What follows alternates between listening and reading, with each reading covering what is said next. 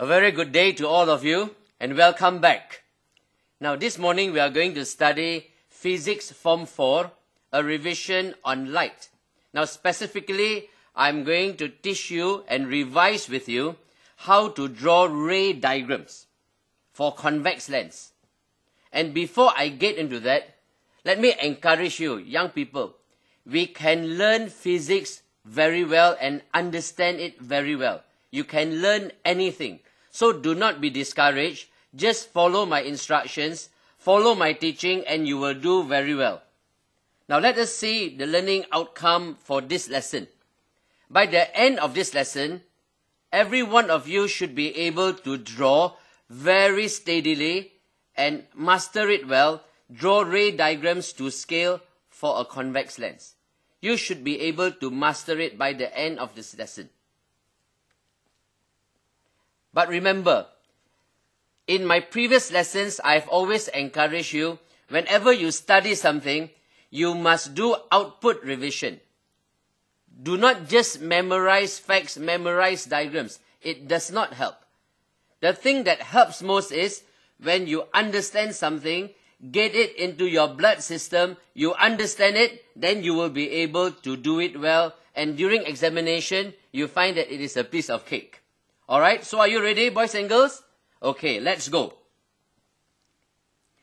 Now in our first case, I'll deal with you only 2 questions this morning. So the first question is, we are given a convex lens and we have an object that is reasonably far away. So as you draw diagrams, you just have to draw the principal axis, label it, and this is our convex lens, and label it again. Now many students do not label convex lens. They have drawn the convex lens but they just left it. Now this is very, very dangerous because we have convex lens, concave lens, and then we have concave mirror, convex mirror. You have 4. And from my experience, I find that many students are confused once they have drawn the diagrams. So listen to me, write down the word convex lens. And after that, now let's say that the focal length given is 5 centimeters. So take the ruler, measure 5 centimeters, and then after that you label capital F, which means it is the focal point of the lens. So which means that if you look at the diagram now, from the optical center of the lens to capital F, this distance is 5 centimeters. So focal length 5 centimeters. Now let's say, now you have an object that is about 15 centimeters away. Alright, take your ruler again. You measure the object, label it, measure 15 centimeters. So you are given this setting, now you are required to draw the diagram to obtain the image. Now many students want to memorize this. They try to memorize it, but it does not work. So what you have to do, practice. So what is the first step? The first step now is, from the top of the object, you will draw a ray parallel to the principal axis, and after that, it will cut the focal point. Are you ready? Are you ready? Alright, let's draw it now, step by step. So this is the first line, and after that, it will cut the focal point. So we call this the first line. Alright, you have done it? Okay, good. Okay, you have done it now. Now what about the second line? It's very simple.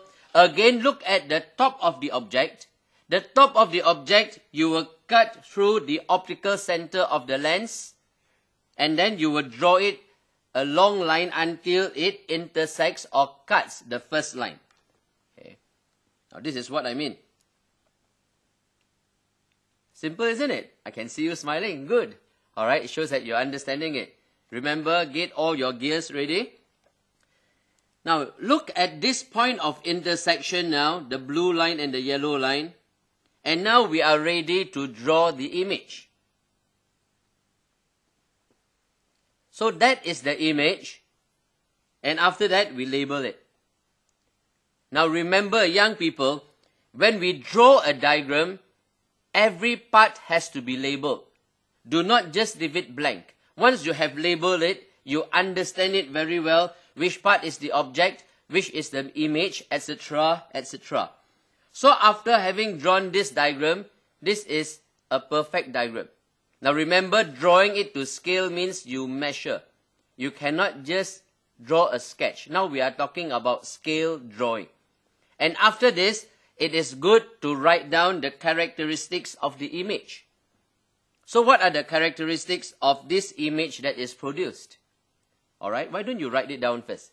Give me 3 characteristics. Alright, most of you would have written by now. Now the first one is, it is a real image. Now what is a real image? A real image is one that is caught on the screen, or an image that is formed on the screen. So that is a real image here. And secondly, it is very obvious that you notice the arrowhead, it is inverted. Alright, so the second characteristic is an inverted image. And what is a third characteristic? Normally we write down 3 characteristics. Look at the size of the image. What can you say about it? Compared to the object, it is smaller. So you can write down it is a diminished image, or you can write down in your own words, you can say that the image is smaller than the object. So it is acceptable. Now once again a reminder. If in a physics test, in my question that I am giving to you, I said, write down 1 characteristic. How many? 1. So how many must you write down in your answer? Write down any 1. Please do not write down 2 or 3 if you are asked to write 1. Because if you get 1 right and 2 wrong, you can lose your marks. Or even if you get 2 right but 1 wrong, you will still lose your marks. So just answer the question. Now if you were to ask me, what is your name? Pangsinan. I get 1 mark. I answer your question. So you answer the question, give 1 characteristic, you would give any one of these 3. Alright, to make sure that all of you have got it and have understood what I was saying just now, let us look at example number 1 again. I will go through it again step by step. Now in this question that we were discussing just now, I mentioned a few things.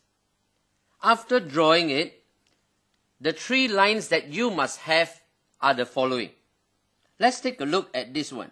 From the top of the object, when we drew this line just now, you need to take note of it, and know that this is the line number 1 that you must have. Now why do I write down 1A? It is because this is the first part of the line that you must have, and the other line down here, I label it as 1B. Alright? I label it as 1B. So now it is very clear. The first line that you must have is 1A and 1B. Good? So if I were to mark your question and your answer, this would be your first mark, so to speak. Now let us go to the second line. From the top of the object, I will draw a line cutting through the optical center of the lens, and this would be line number 2. I label it line number 2, which is actually the second mark. So for a 3-mark question for your drawing, just on the drawing, you need to make sure that you have these lines, you have this drawn carefully. And what about the third one? Take note of this point of intersection. So from the top of this line, vertically from above, you will draw this orange line downwards with the arrow head inverted. So this would be line number 3. So in all your drawings, generally you would need to show all these lines to your teacher. And then your teacher will be a very happy man, a very happy teacher indeed. So with these 3 lines, you will get your 3 marks. Another revision is important. We need to keep on writing. What are the 3 characteristics again? I know I mentioned it just now, but it's good for you to write it again. Alright, just take a few seconds and write it. Okay, good. Looks like all of you have done it. So what is the first one? The first one is, it is a real image. And the second characteristic is, if you look at it, it is an inverted image. And lastly, if you look at the size of the image, look at the size of the image here, it is definitely smaller than the object. So, it is a diminished. And if you do not like this word, you can write down smaller than the object. Diminished. So are you clear? Alright. With this, now I think we can proceed to question number 2. I would like you to do case number 2 so that you understand better. Now what is the difference between case 1 and case number 2? For case number 2, what I would like you to write down is this. I will give you a case and then you can draw it for yourself. Alright? Now let me choose the ink color. Alright, you can write down the focal length of your lens. Let it be 5 centimeters. Okay, you write down 5 centimeters. And then after that, you can write down the object distance. Normally we call it U. Alright, what do? You write down 15 centimeters. Okay, so with this, it is good enough. Convex lens, focal length 5 centimeters, object distance 15 centimeters. Alright, now I'll give you a few minutes and you will try and draw it on your own. Okay, please try. Get your rulers, your pencils, and you do it. Then in a while, I'll come back and then I will guide you along and do it.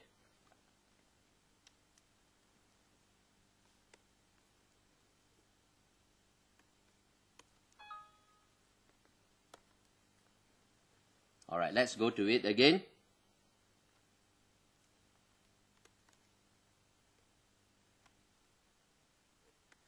Alright, remember what I have given you just now. So first thing, let's draw it. And what is this? Label it. It is important. It is the principal axis. And after that, we draw our lens. Label it convex lens. And thirdly, we have already determined that our focal length is 5 centimeters. So we measure from the optical center to capital F. It is 5 centimeters. It has to be drawn to scale. Now remember, this is F and this is 2F. 2F means it is 10 centimeters away from the optical center in this case. So we have an object that is over here now. Now this object that you have drawn, just now I mentioned that it is supposed to be 15 cm. Alright? Okay, let's say, we changed from 15 cm, we put it as about 8 centimeters. Now in this case, it is between F and 2F. Alright? So let it be about 8 centimeters. Okay? So that is the object. So again, you draw those lines.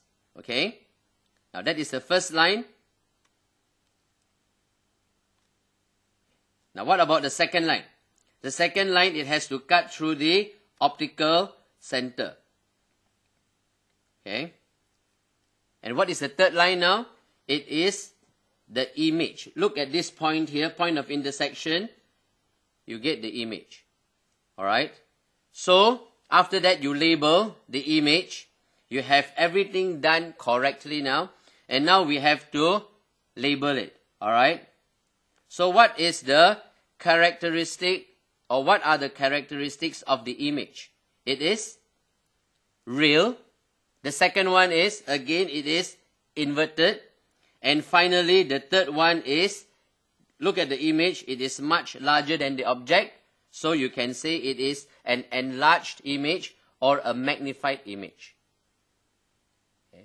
Now to make sure that we understand this well, it is good to label the lines again. Alright, let's label it again.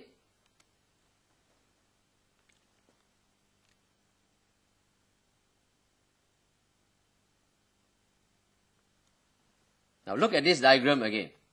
What is the first line that is important in what we have done? This is the first line.